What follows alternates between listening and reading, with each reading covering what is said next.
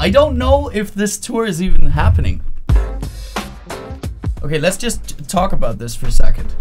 Yeah, these days are just so goddamn weird. I remember this, like, because everything changes from day to day. I don't know if I'm going on tour, I don't know if I'm going out to perform, and then next day something else happens. And let me start by talking about, yeah, the coronavirus. It's been a little insane.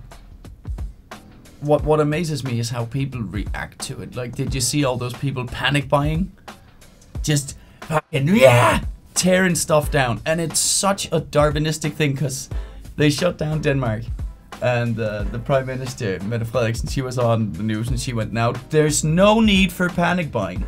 We've checked the warehouse, we work together with the military, there's plenty. Don't panic buy toilet paper, and don't panic buy yeast or butter. It's fine. And people were just writing down toilet paper, yeast, just running down. Just, if that isn't, that's like the perfect Darwinism, because all the idiots now, you've all got coronavirus. They're like, she's like, stay inside, don't panic buy, and now every single idiot ran out and just, my toilet paper. And apparently the coronavirus, you know, it upsets the stomach as well. Perfect. Now you can shit yourself to death in your Game of Thrones chair, king of toilet paper. What a bunch of goddamn idiots. I went on nemlig.com, which is where you can have groceries delivered. It's like Amazon, but in Denmark. And I put that on, and there were 179,000 people in the queue in front of me. And I was just... people are panic buying online. Just caps lock. Milk! Toilet paper! The goddamn panic was insane. People always talk about how people are idiots online, and then you go online, and it's perfect. I'm even growing my apocalypse beard. And we're on just a few days in. I don't know how long it's going to be until I can get out again. Until I can get outside and do some stand-up. And that's when I'll shave. But until then, let's just grow a goddamn apocalypse beard. Why not? Who cares? It's just you and me, guys. It's just you and me. And it's so weird because now, like, stand-up is my job. It's what I do. I go out to crowds of people and I perform for them. And now I can't get to perform for them. Since... So now I don't know what I'm, like... I don't know what's gonna happen. I don't know if I know a bunch of television people, and like, there are companies going bankrupt. Like, a lot of my friends are panicking these days. Just a lot of television people, because we've got these massive... Imagine you've got a huge television production. A huge television production. Like any show you see on TV. If one of those people, one of those actors, is infected with the coronavirus, or even one of their friends that they've hung out with, they have to isolate for 14 days. You can't just like watch the Avengers and all of a sudden Tony Stark just isn't there for like half the shoots. They just have to like animate him in and just voice over his lines. It's not gonna work. It's not gonna work. So I don't know what's gonna happen with my English speaking career now, and so I don't know if I can make any money, to be honest. I don't know if I'm gonna be able to travel and do stand-up. So far it doesn't look like it. I'm supposed to go on this massive tour with Russell Howard. It's like a dream for me, and all of a sudden I don't know if I'm going. I don't know what's happening, but I'm hoping to work more on the English speaking tour these days, and just, you know, work on that at home. At least I can't go out and perform. I can't test it, which is so weird, because that's the difference between musicians and stand-up comedians. Is we always, stand-up comedians, we have to try it out. We can sit in a room and be like, I'm a genius, but then you go out and it's not funny, and you're like, oh, okay, guess I'm not a genius. But if you're a musician, you can just sit at home and go, I'm a genius. Wheels on the bus go round, round, round. Hey, round, round, round. Ho, round, round, round. And you feel good about yourself. And if no one listens to it, you go, ah, well, it's just, you know, this goddamn system's all rigged. They don't know talent when they see it. But if you go on stage as a stand-up comedian and you're horrible, there's nothing you can do about it. There's no running away from the fact that people don't laugh. Yeah, so no more. I don't know about the stand-up. The shows are getting cancelled. And you can't. I'm basically just, and I'm also only high-fiving these, like, with my elbow. This is the one time where it's actually lethal to go. You want to see me? I can lick my elbow. It just feels like the end of days, doesn't it? It feels, what are we gonna do? What are we gonna do, guys, about this? What could be the way to shut down Corona? If we all, like, I know we're all doing our part, and it's good because we have to think about each other and each other's health. And I'm really concerned about it. Of course, Katrina's grandparents are old and sickly. My mother has a cold, her lungs are bad. So, you know, that might be a problem. I've got a multi-handicapped little brother. He's also got a very weak immune system. So I'm very worried about infecting the people I love around me.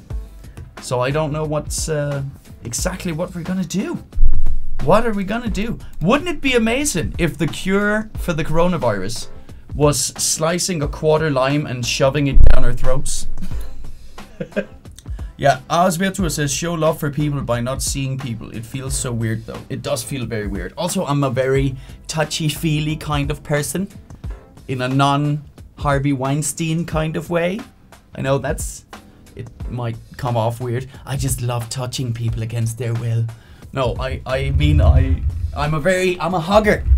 I love hugging people. When I'm hanging out with my friends, I like touching people and kind of going, my mate. And now I'm just, kapir, not touching anyone. It's very weird.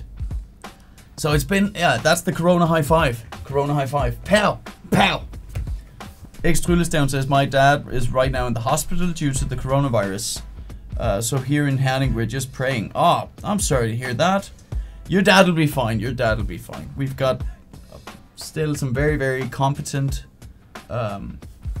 medical personnel in Denmark, and they're going to do the best. Thanks for coming in here and sharing. And remember, you're not alone. That's why we're all in here, isolated, not going out to do our job, and we're all taking massive tolls on our lives. It's affecting all of us. And that's why I'm sitting here talking about, I've got all these dreams of doing English stand-up that I've been working on since 2016 is when I started really seriously planning going after the English career. And I've invested so much time and money and energy that I could have spent doing other things. And this year, it finally came to fruition, because later this year, I was planning on doing 2 massive comedy festivals. That's been my dream, and touring in the UK and touring with Russell Howard. That I was gonna, yeah, I should be in Germany right now, actually touring with Russell Howard. So this is my new tour. Look at that bald ugly fuck. And this is the tour. These tour gigs are up for now, which is Copenhagen, Odense, Aarhus, Vejle, Copenhagen again, Esbjerg. And then Edinburgh is an entire month. London is probably going to be shut down anyway. Sweden and Norway, I'm not going to be able to travel. I don't know if this tour is even happening. And no one is buying tickets these days. I just launched the tour. And then the corona hit. And luckily I'm not touring right now. I know my manager and my booker are just panicking. So for me, it feels like a lot of dreams are falling apart right now. But then again, let's just remember that, you know, dreams are not as important as your safety and your health. It's nice to have dreams, and I can still dream about coming back, but what's more important is that we take care of each other and we feel good, and we do our best to help each other out as a society, as a world citizen. That's one positive thing that's coming out of this madness, is we're all coming together and we're supporting each other. And we're supporting other countries and trying to manage this as well as we can. So I think that's you know, my loss of not being able to do stand-up for a couple of weeks or a month or 2 months, and considering what I can do with the tour and the comedy festivals, people are already talking about cancelling them. They're gonna get cancelled probably.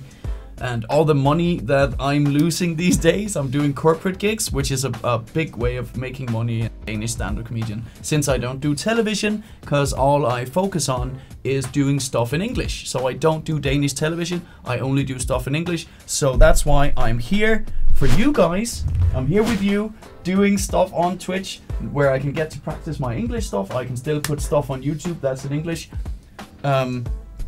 But again, all of the Danish TV I could have done and all these different things would have made me money. So instead I do a bunch of corporate gigs and a lot of stuff in English as well. I was doing a show for the Copenhagen University, and I was gonna do some smarty pants material and talk about how smart you all are.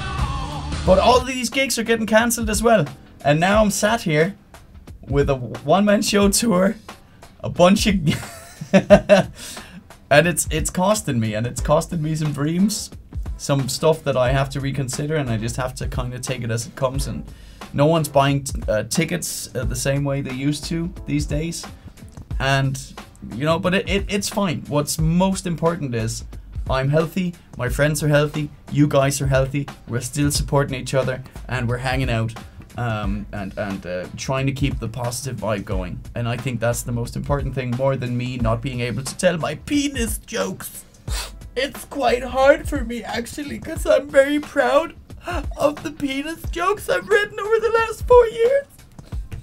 You know, it's not really a problem. Then we've got someone in the chat with a dad who is actually in the hospital right now, and you're praying for your father's well-being due to this horrible disease.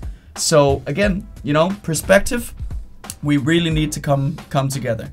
So I'm glad to hear that you all are.